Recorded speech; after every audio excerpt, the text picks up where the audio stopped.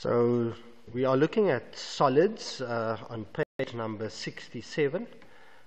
This time we are going to be looking at the pentagonal pyramid, and it says here clearly the instructions: the front view and the top view of a right regular pentagonal pyramid is shown, and there you can see a pentagonal, meaning a five-sided shape, and it has an apex at the top there, and all these sides are all going to the apex, and all the dimensions are given, and it's cut by cutting plane AA at a 60 degree angle.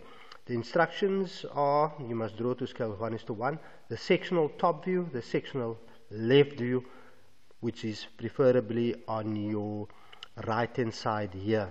So you've got to leave some space here to draw that, and then you must project a true shape of the cut surface only. Okay, all the construction must be shown and no hidden detail is required. So we are going to start by drawing this first. Okay, so what you need to do importantly is that if you have a pentagonal shape, is to find either the vertical line, or if it has a horizontal line. In this case, these are all at different angles, so it's difficult to find these angles, but there I have that line. So I'm going to start preferably here on this side here.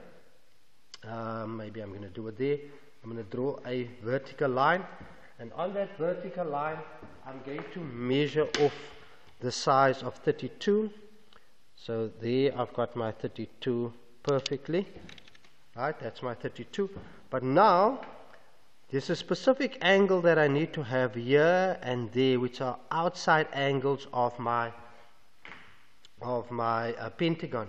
So what I'm going to do is I have to use a protractor, and there's my protractor, and I'm going to put my little marker on that line, and it lines up perfectly with the line, and I'm going to work from the outside from 0 to 72. So that's 70 and 1 2. So there's my 72. I want to be very clear, 72, and then I'm going to draw a line at that 72 angle like that there, and I'm going to do the very same thing at the bottom here. So I'm just going to move this out of the way, and I put my little marker of my protractor on the second point and line that up, and I need to line it up with my vertical line, and I'm going to work from the outside like I did here. So basically I'm going to have my 72 exactly there, right?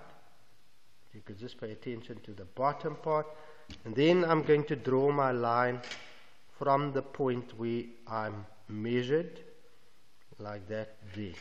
Okay, now I know for a fact that all sides are 32, so I'm going to measure off 32 here as well. Or preferably, I can also use my compass, and I like to use my compass. My compass is a very useful tool, so I'm going to do that compass of 32, and I'm going to just swing it. Just make sure that it's perfect. There's my 32, and I'm going to mark it on this side, and I'm going to mark my 32 on that side there. Now I know I've got my 32s, and then while I'm at it, I put this sharp point on this side here and maintain my 32 from both sides, and I will have that over there, which now forms my pentagon perfectly. So I can just draw that in, and I can draw that in. These are all constructions at the moment. Okay. Now, once I have that, it's important now to find the center point here. How do I do that? What I can do is that I need to bisect 2 of the 5 angles, just 2 of them, right? So I'm going to take the any 2 of them basically. So I can take this one, because that one is 32. I'm going to bisect that. That's perfectly half of 32 is going to be 16. So I'm going to measure off 16. Right, there's my 16, and I'm going to draw a line like that there. right, very faint, just there. And then I'm going to use another angle, which is maybe that angle there, and I am going to draw a 16 there as well. Marker 16. That's halfway. And what I can do is I can keep that as a base there. Right, there's my base, and I can use my set square just to run on that base to basically just do another bisector there. And wherever it crosses now is going to be my I just want to make it sure it's very clear. Right, I'm going to show you again. That there, where I cross that line, is going to be my center. Okay, and now once I have my center, I can actually project all my corners like that there to my apex. All my corners go to my apex like that. Okay, so the difficult part is actually done here. So sorry, I'm just going to fix that, and then that over there. Okay, there we have it. Now I can say number 1, number 2, number 3, number 4, and number 5. Those are my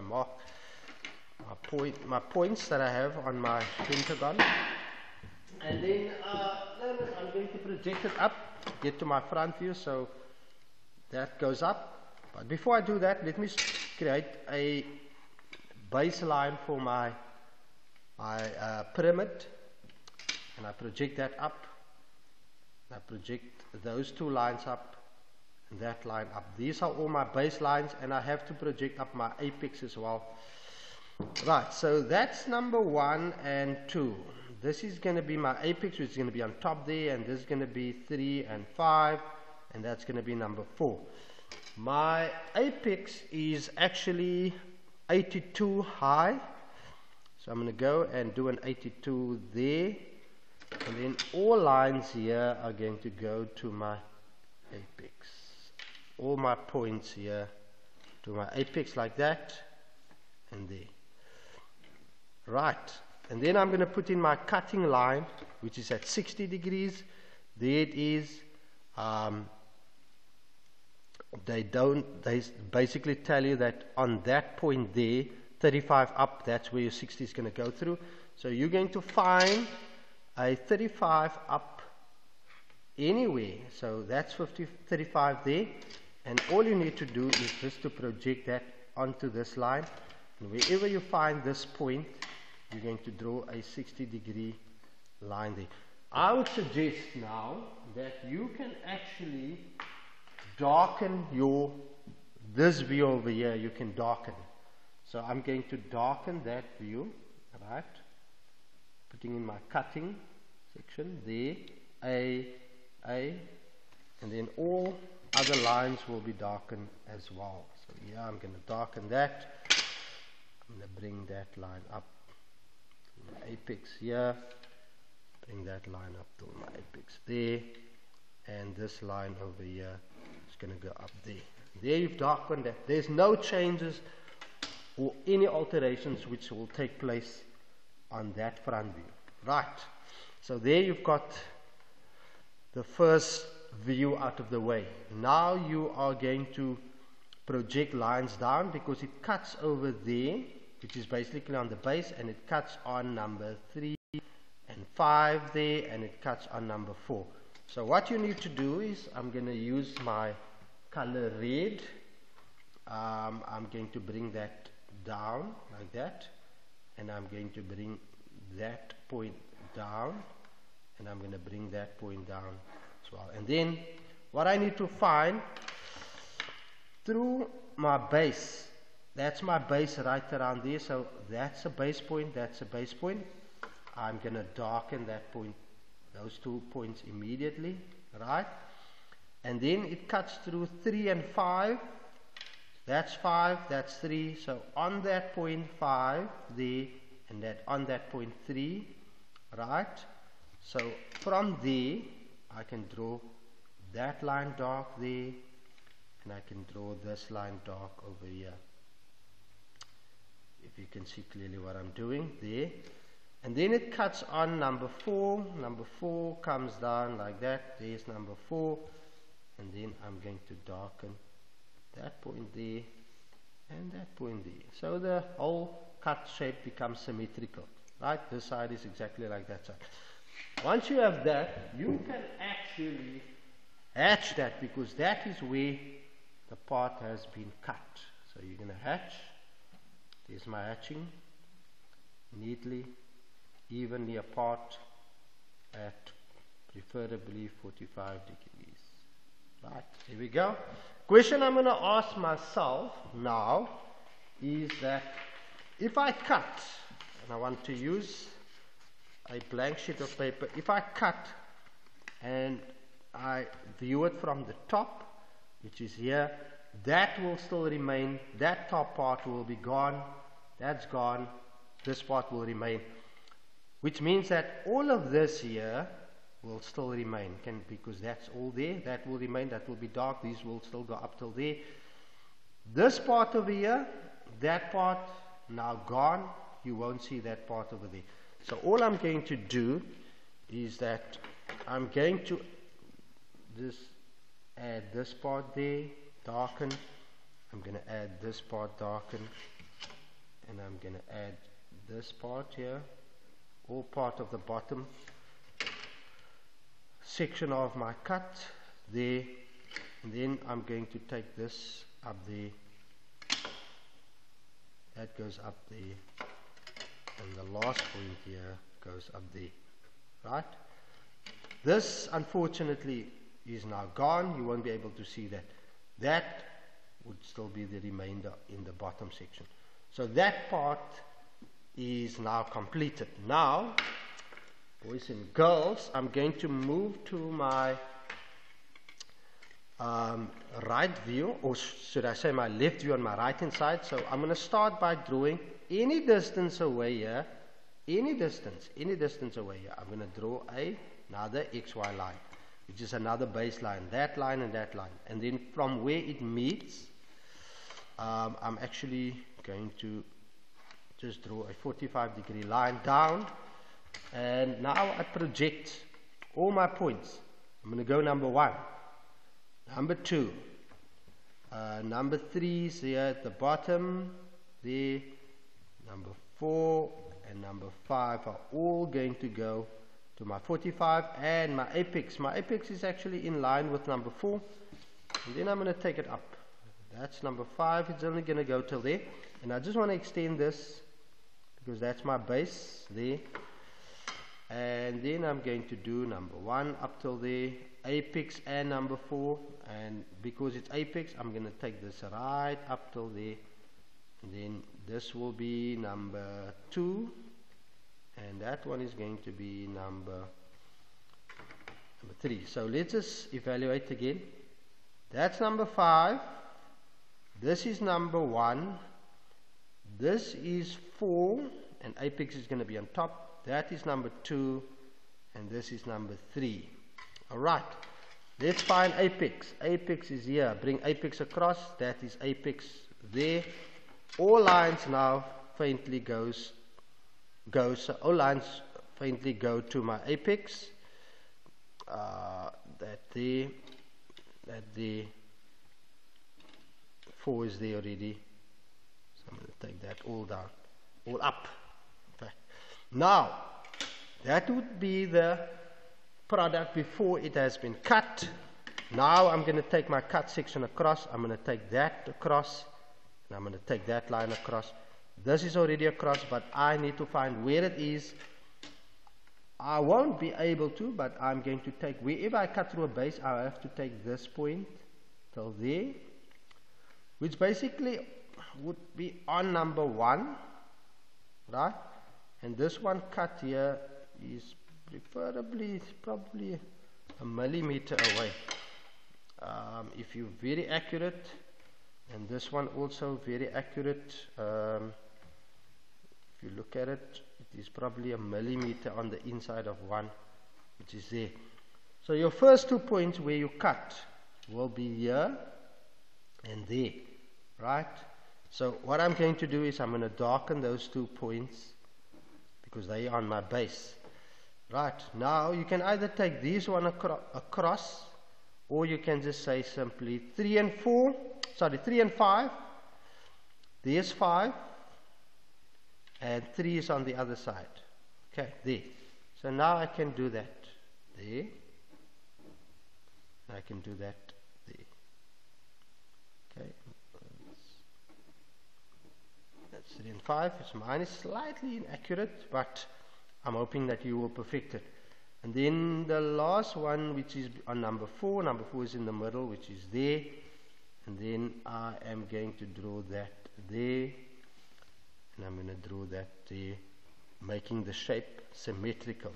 Then my cut section, that's cut. So I draw 45-degree lines in there very quickly, very accurately, and very neatly, evenly spaced apart, like that there.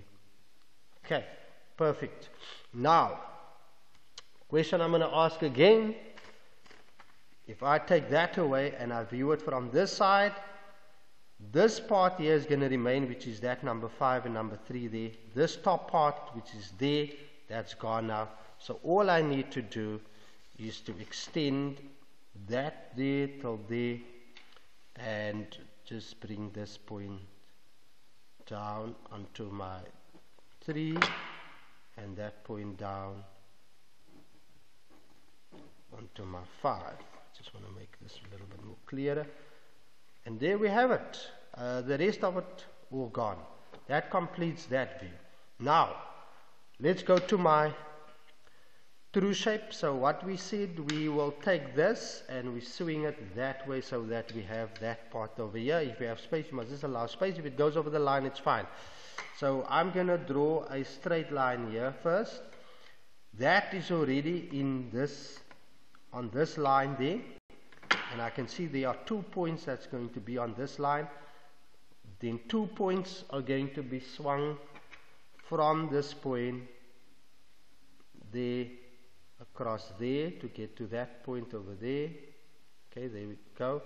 And then I'll take that point up there as well. I'm going to take this across that way and across that way. Because it's symmetrical, I'm going to put my line, my X line in the middle here.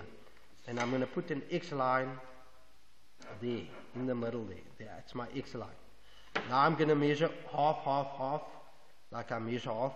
So what I need to do is, if I go to these 2 points, which will be on this, I'm going to take my ruler and I'm going to measure what is this distance here. Right, and it's because it's symmetrical, I apply it to both sides. So that would be, say 18. Right, that's going to be 18. So it's 18 from here that way. It's going to be 18 from there that way down. So I'm going to take my ruler and I'm going to say 18 here and 18 on this side, which is 36. And I'm going to mark it here clearly, there and there, and I'm going to draw the line. Okay, from the center, draw the line. It's 18 here and 18 that side from this point here. And then I'm going to go to this point, from that point up and that point down. I'm going to measure, and that's going to give me perfectly 12. So I'm going to go. So it's going to be 12 the one side. There's my 12 the one side, and I'm going to go 12 the other side.